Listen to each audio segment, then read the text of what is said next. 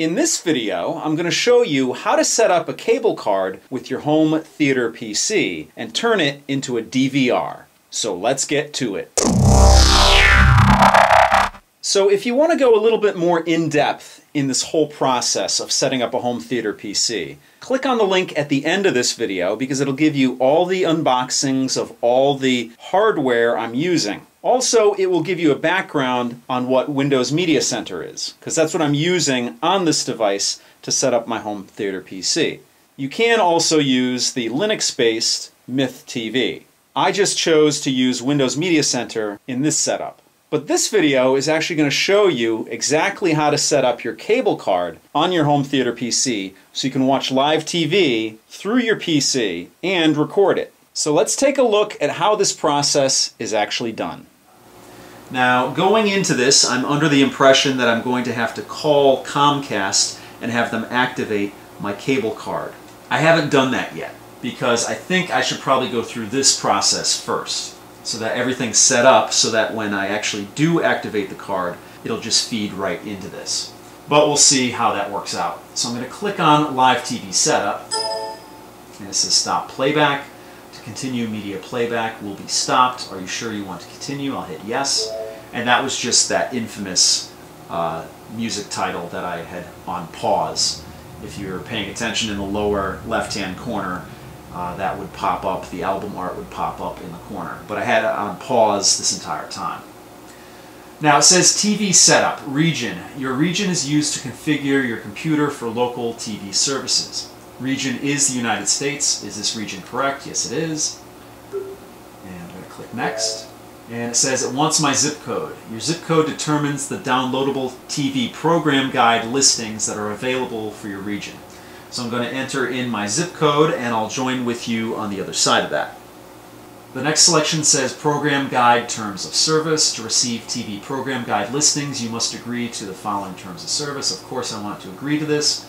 Click yes and hit next. And then it says Microsoft Play Ready PC Runtime EULA. Of course I want to agree to this. And install Play Ready. Windows Media Center is downloading and installing Play Ready. Now it's downloading TV setup data. Okay, it says TV signal detection result. Windows Media Center detected the following. Digital cable card, 1 tuner. Is this configuration correct and complete? I'll put yes. Hit next.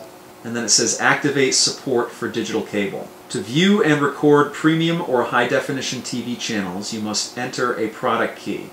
Select next to enter your product key. Well, I don't have a product key yet, so I'm assuming I'm going to have to get that from Comcast. But I'm going to hit next here. Okay, I didn't actually need a product key from Comcast or even my Windows installation disk.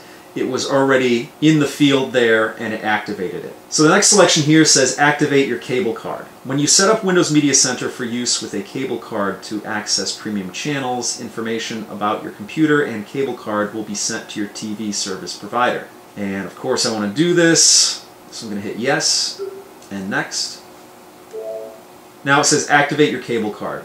To activate your cable card, call your cable company and provide them with the information from the following page. If you do not activate your cable card, remove it from your digital cable tuner to be able to watch or record non-premium channels. So I'm going to hit next here.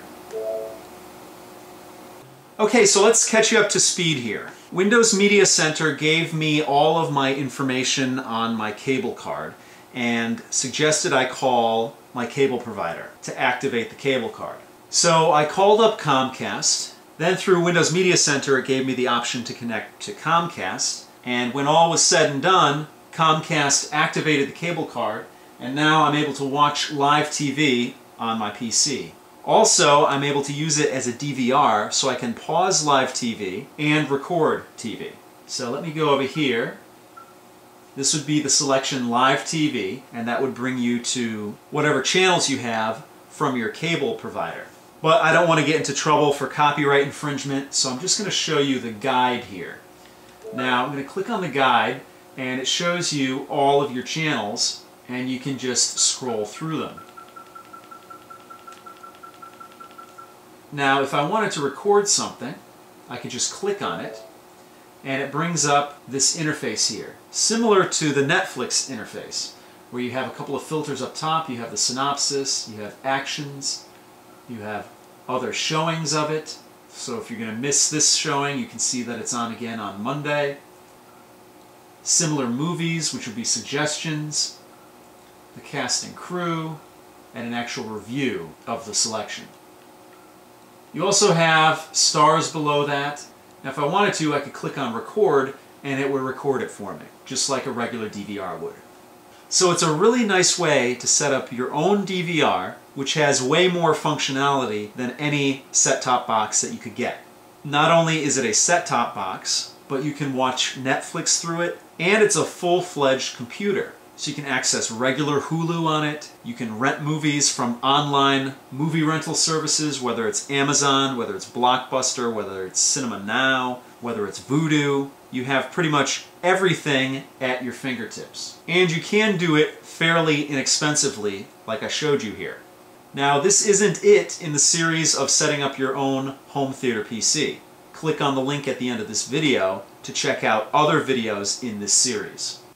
Now, I just wanted to give you a quick update. When I unboxed all the components I used in this home theater PC setup, I showed you a DVI to HDMI cord. And I used that to connect the video from the home theater PC to my projector. And everything looked fine. If I wanted to play media from the home theater PC, everything was fine. The only problem I encountered was when I was working with live TV and I wanted to record live TV.